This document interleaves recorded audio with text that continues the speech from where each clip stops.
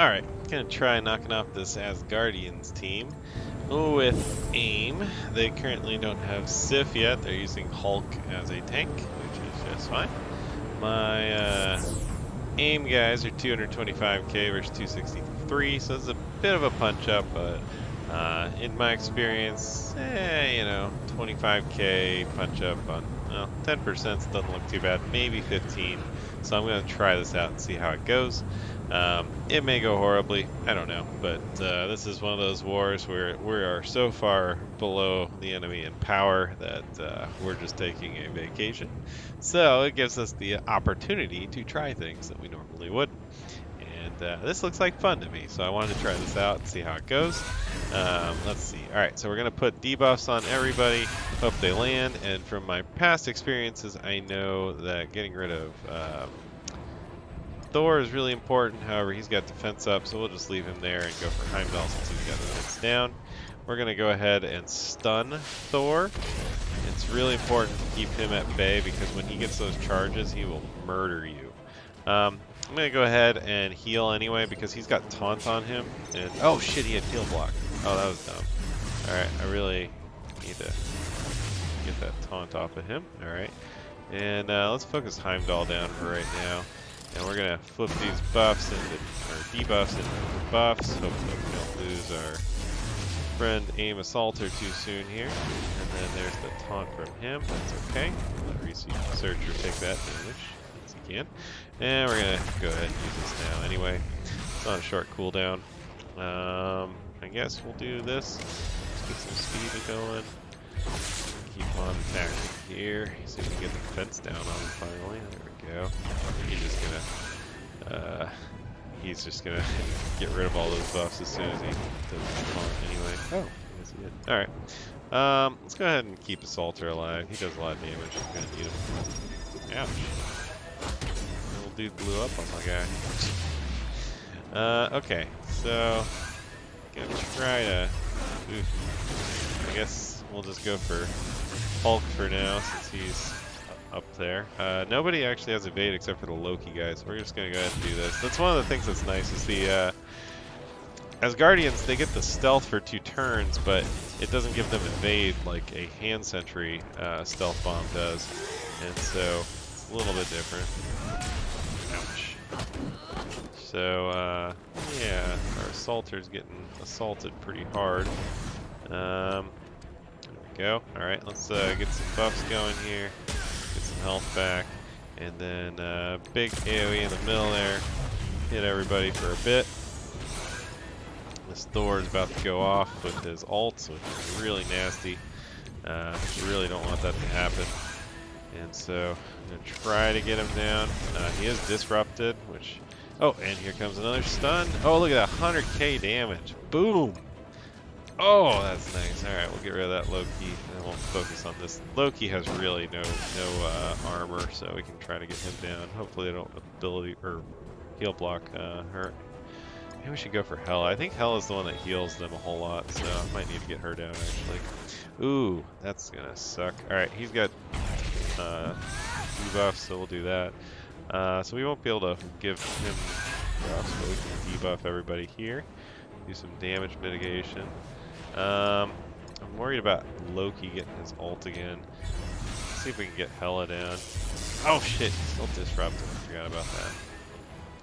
Alright, let's just heal up, keep everybody alive, and keep plugging away. This fight's all about sustainability and just trying not to die from Thor's ult. Alright, let's do this. Put slows and debuffs on them, and let's just go to town on her. Oh, look at all those debuffs. 10k, 10k, 10k. Very nice. Disrupt. Alright, let's put those buffs and debuffs. Take that frown, turn it upside down, right? That's how we do it.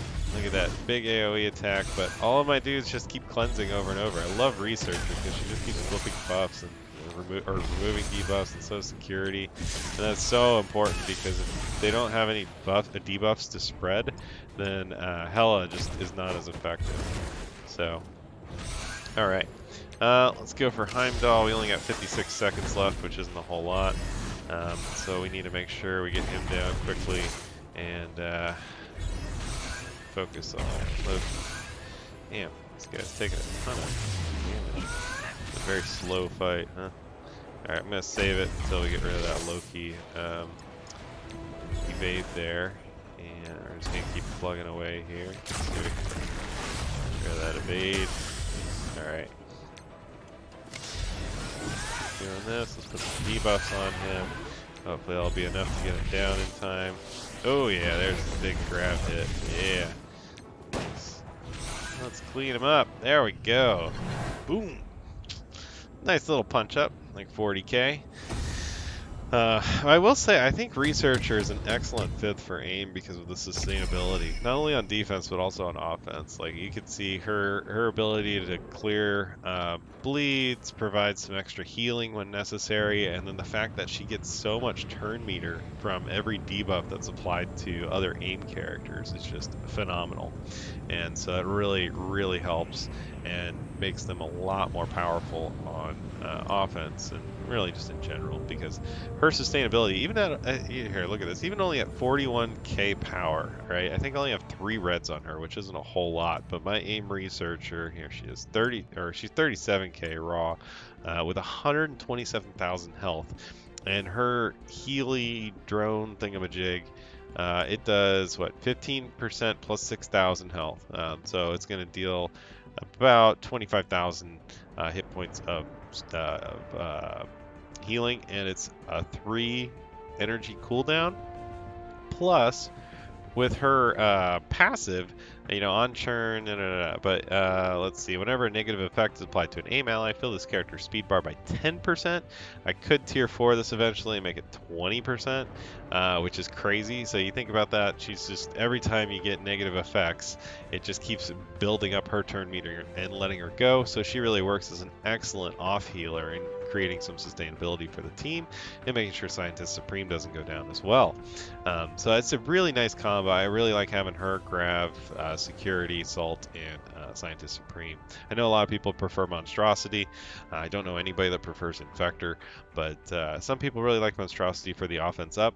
But I just don't think it's necessary if you play it well. So it just kind of depends on who you're fighting too. But that was a good punch up. 40k on Asgardians. I think that's a pretty decent fight. So I'm pretty happy with that. So I will upload this, of course.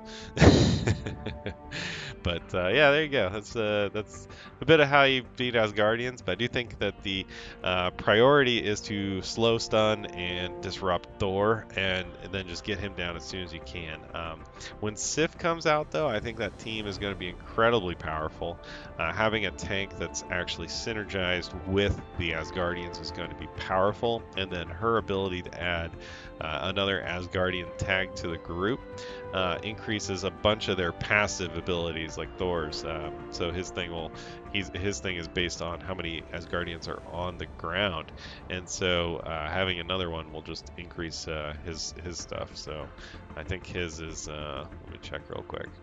So we look at this, yeah, gain 5% damage, gain 5% whatever per Asgardian ally, and then on maximum charge, generate energy, attack all enemies, charge. I mean, just it just keeps building with more Asgardians. So one more Asgardian is definitely going to make him a lot more powerful. I don't think any of his abilities have anything to do with how many Asgardians are there, but his passive does. So pretty powerful. It'll be really something next week. I'm actually going to have to start building him, even though I've been putting it off forever. So, pretty cool. I do love that Asgardians team, though. They look amazing. I really, really, really want to get Heimdall, so I hope they fix the campaign soon. Otherwise, I would be streaming that tonight, but there's not much to do, so...